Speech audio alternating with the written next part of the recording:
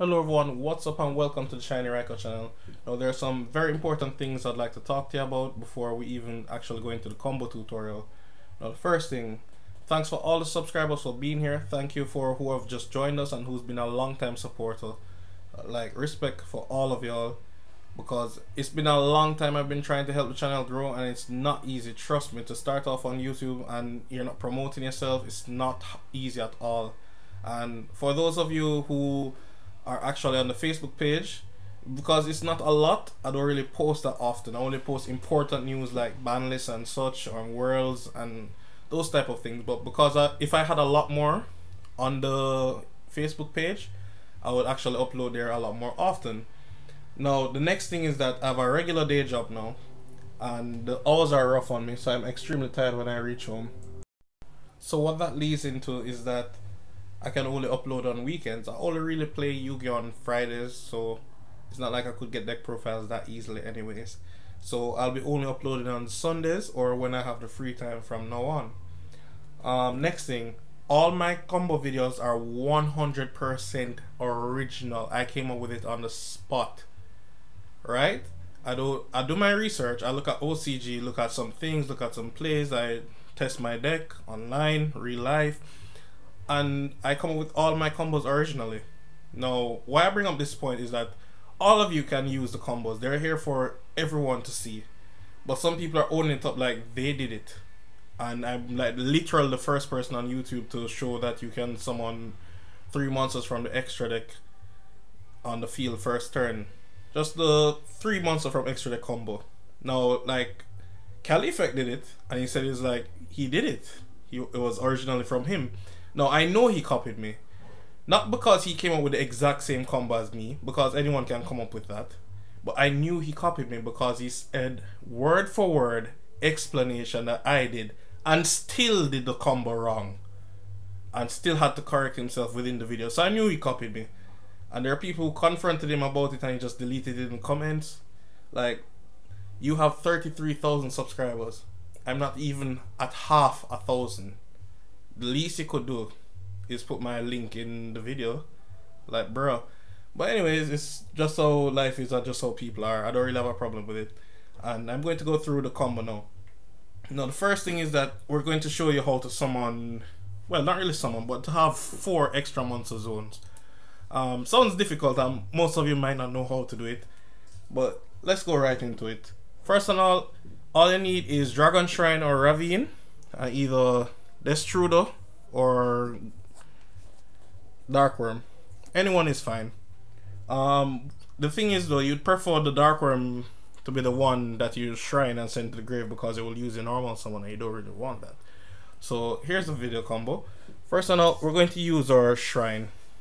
We're going to shrine, discard Destrudo, and send Darkworm. Darkworm effect, summon back itself, and use effect, search for the gate 0. Now you're going to put gate 0 in scale. It's important that you do it first. Then you're going to use your Destrudo to come back and Synchro Shokan into your Meteor in the extra monster zone. The Meteor will then bring gate 0. It don't really matter which position you summon it in. Then you're going to overlay Tomahawk. Now from here you can do the nightmare plays. I don't play nightmares. First of all, I don't even go to my way to get them because there's no real way to play them in my deck. It's just not enough space. So what we're going to do here is detach 2, and then you can summon up to 5 monsters. Well, actually it's not optional, it's mandatory.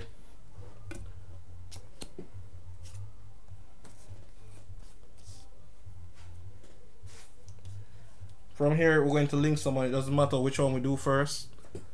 The Cleafort.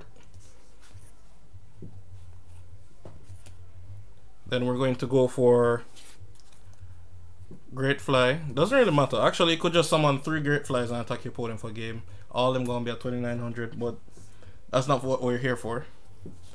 Then we're going to use the last 2 and make Proxy Dragon.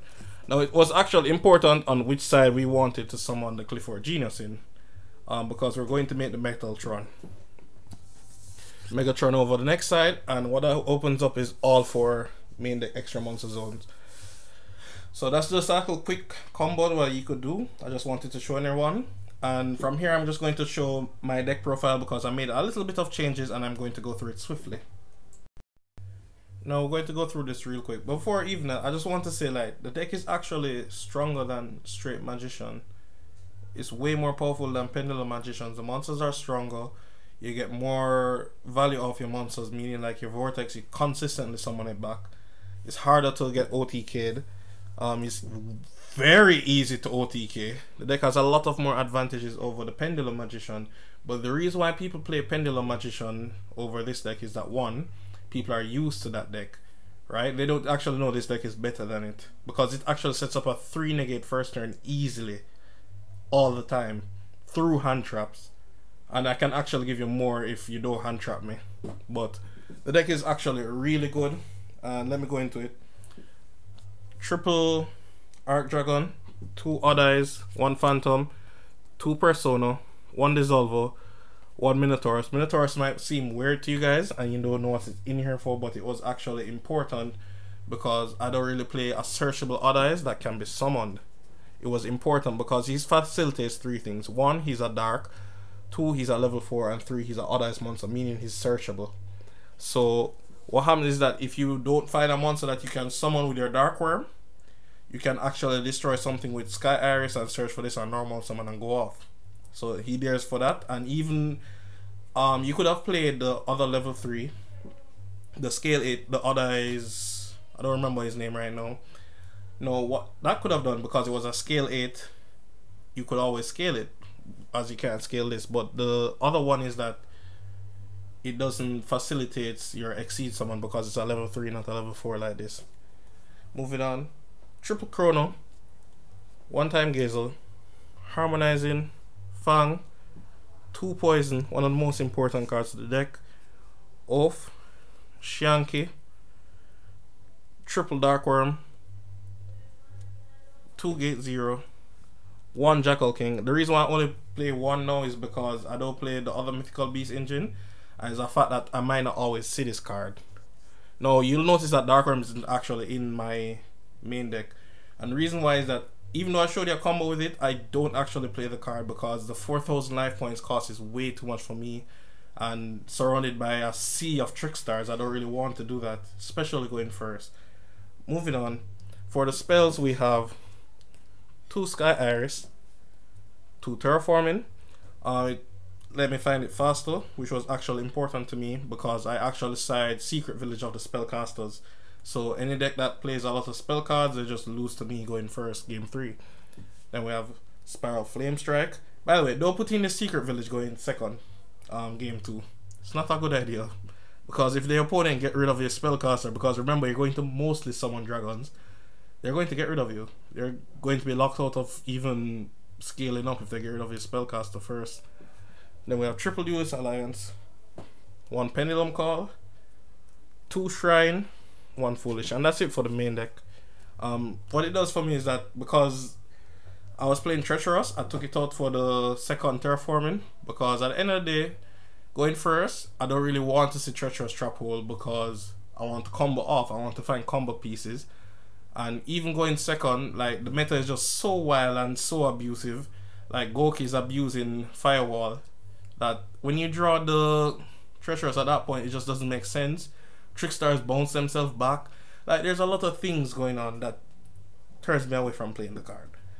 Then we have for the extra deck 2 Vortex, Gatling Ghoul, Dragster, Meteor, and Bakugo. Then we have Nightmare, Dweller, and Rebellion. I obviously side my Cowboy. I don't main deck it. There's no need to do that. Then we have Moral Leader and Absolute. And that's the next thing I want to bring up. You see, because I played Cowboy, and Gatling Ghoul, I can actually burn on my opponent in time. Now what happens is that you might not always be able to summon Gatling Ghoul. Like I said, they find a hand trap and stop you.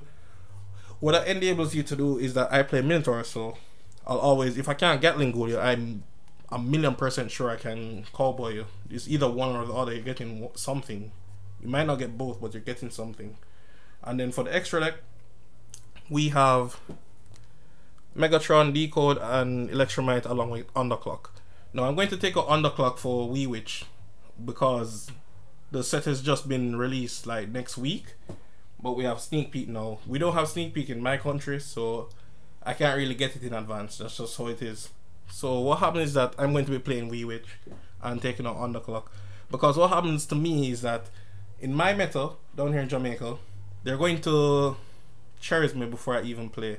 So what happens is that they're going to take out all the Electromites in my extra deck and I have to play without it. Now you notice Electromite is connected to this. I can't summon it without Electromite. That's why I play Underclock to get into this.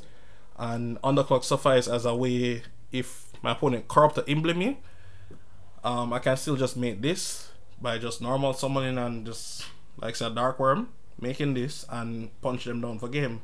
Now what I can do, because that if your opponent takes out this, this is kind of a bad card, especially going late down into the game, because the attack points are too low.